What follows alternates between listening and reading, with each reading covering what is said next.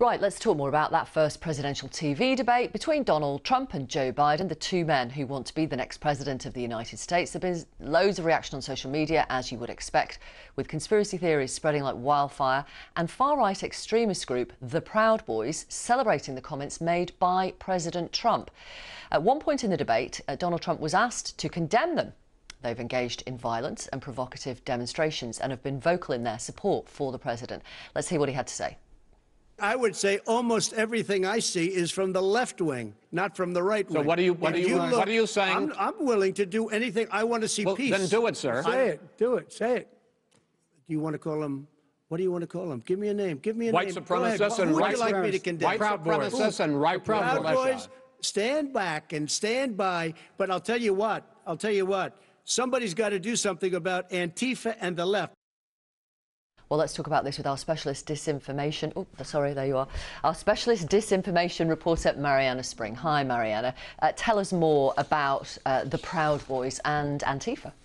Proud Boys are this far-right, anti-immigrant, all-male group who, as you say, have been rejoicing on social media following Trump's comments about stand back, stand by, which they've interpreted as a call to arms. On their Telegram channel, which is a social media site, they've been sharing his comments, praising them. They've created a new logo for themselves in order to rejoice that. And they very much see this as an endorsement of their group, as opposed to what the Trump campaign argue was Trump actually batting down and rejecting this movement.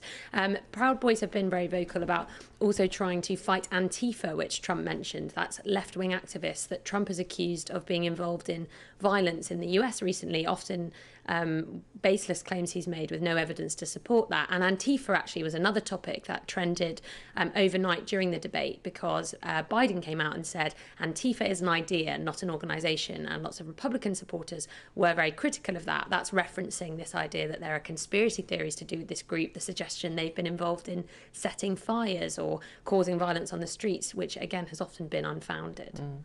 And tell us about the most popular conspiracy theories about the debate on social media.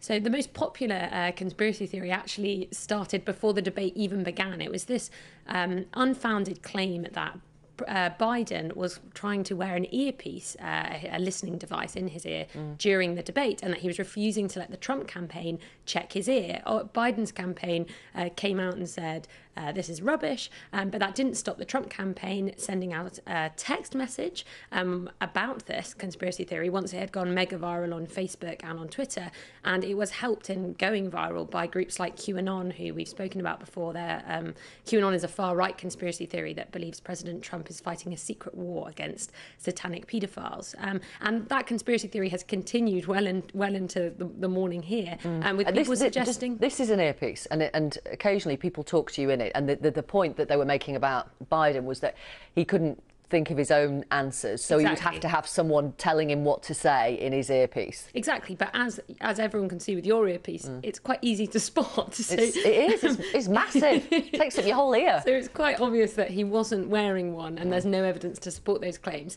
The other really popular Facebook and Twitter posts and tweets have been in relation to comments Trump made about a sheriff who he said endorsed him in Portland, but that sheriff came out and said that's not the case. I haven't endorsed Trump at all.